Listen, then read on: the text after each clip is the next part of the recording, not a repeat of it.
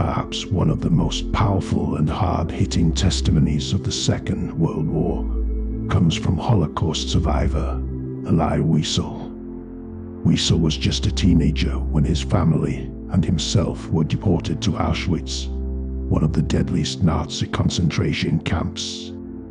He was separated from his mother and younger sister and never saw them again. In his memoir, Night, Weiesel writes about the horrors he witnessed and endured during his time in the concentration camps.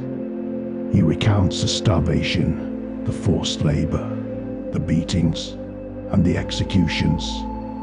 He also writes about the loss of faith that he experienced as he struggled to reconcile the atrocities he saw with the idea of a loving God.